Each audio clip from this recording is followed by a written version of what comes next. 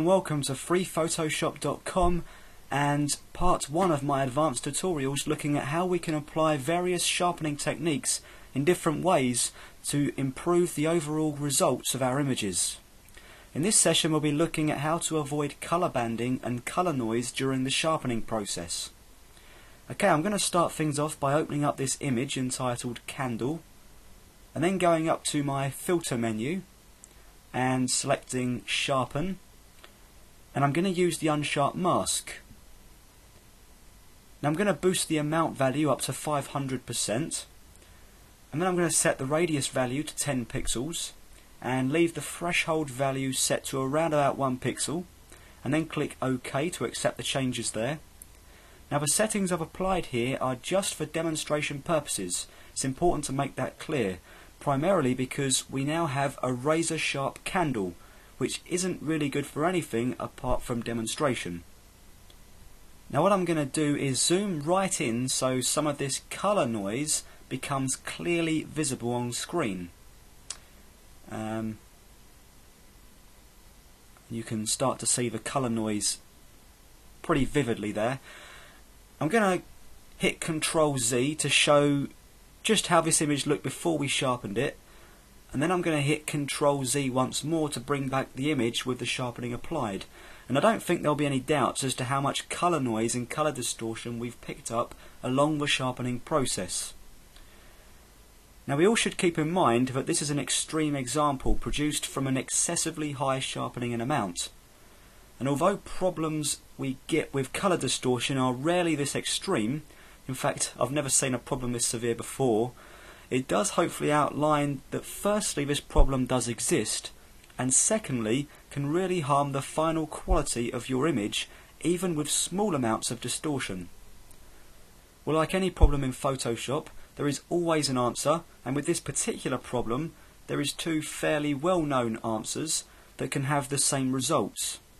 Okay, I'm going to start off by hitting F12 on the keyboard, which will revert this image back to its original self. And I'm going to stay zoomed in here so you can see what's happening.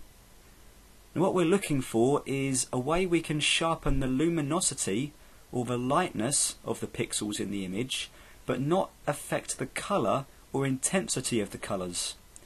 I'm going to bring the layers palette into view here so we can see what's happening, and then click the Channels tab at the top to reveal our channel information. Now we have 3 channels available to us here, assuming that you're working in an RGB colour space, that is. The first one isn't actually a channel, it's just a composite view of the other 3 channels added together. What we've got is a red, green and blue channel that contains the colour information for the whole image. What we haven't got is any way of editing the luminosity values independent of the colour values, and that's where the lab colour space comes in.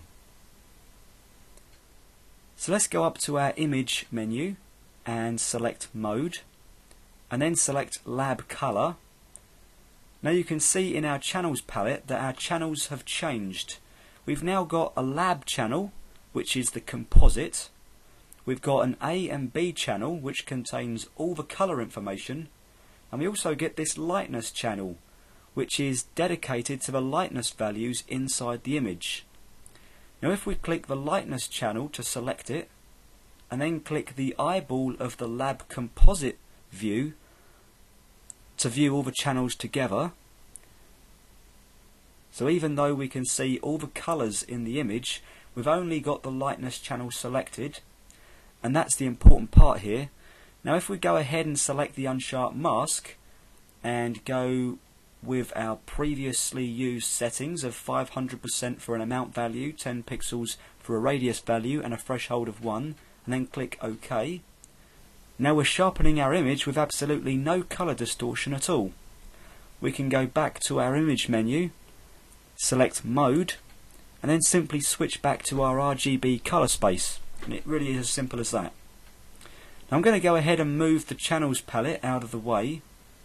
Now just to make you aware, the conversion of RGB to lab and then back again does result in the slightest of colour shifts for some pixels, but in reality it's so slight that you're never really going to notice with the eye anyway. I'm going to zoom out for a better view of our razor sharp candle, which we know has no colour distortion whatsoever. Now, there is an easier way of sharpening just the lightness values inside of an image, so I'm going to hit the F12 key once again to revert the image back to its original state. I'm also going to hit Ctrl F to apply the last used filter, which of course is our unsharp mask filter, and that will be applied with all the same settings we used last time, so to say we're over sharpening our image by quite an amount.